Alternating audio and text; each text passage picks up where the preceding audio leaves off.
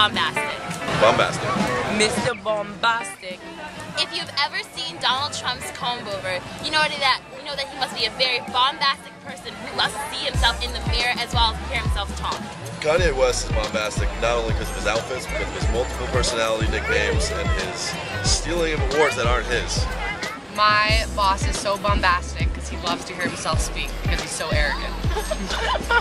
I can't stand these bombastic Brooklyn hipsters with their speeches about organic strawberries and fair trade coffee.